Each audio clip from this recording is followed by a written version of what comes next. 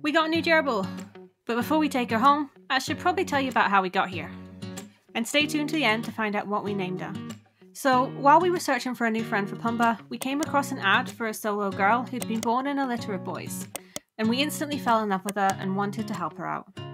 But first, we needed to set up her temporary home. And with her new place set up, we needed to prep the carrier for her.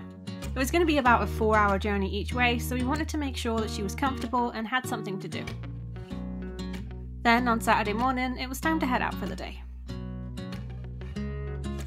One thing about the journey from Scotland to England is that you get some really awesome views. Then, after many hours of driving, we finally got to pick her up. She's even more lovely in person, and as much as I wanted to just sit and hang out with her, we had to get her home so that she could relax.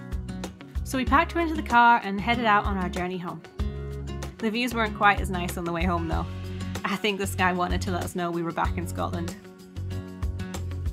Our new girl was very active during the journey. She spent lots of time rummaging, chewing, and munching on her snacks. She was probably a little stressed, wondering what on earth was going on, but I think she did really well.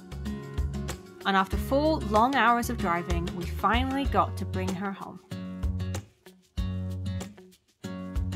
I don't think she quite knew what to do with all the space.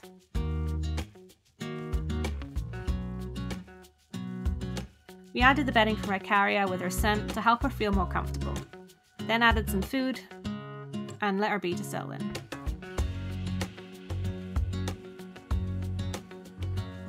It took over a week, but eventually, with the help of some awesome suggestions from you guys on the community tab, we finally found a name that suits her. So, say hello to Luna the Gerbil.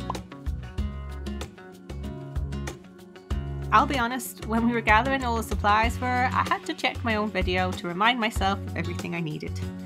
So, if you're getting new gerbils anytime soon, that video may help you too. Thanks for watching, and I'll see you in the next video.